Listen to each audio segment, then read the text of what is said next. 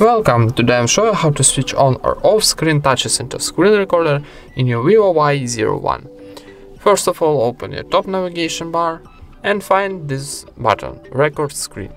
If you don't have this button here, press the pencil, find this button in the next block, then press and hold and drag to top.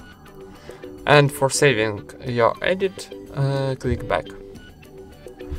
Now you add this button here and now press and hold to this button, and how you can see we got our screen recorder settings. So first option in the list will be display touch trajectory. Now I got turned on this option.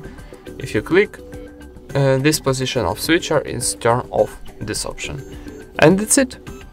Thank you for watching, leave thumbs ups and subscribe to our channel.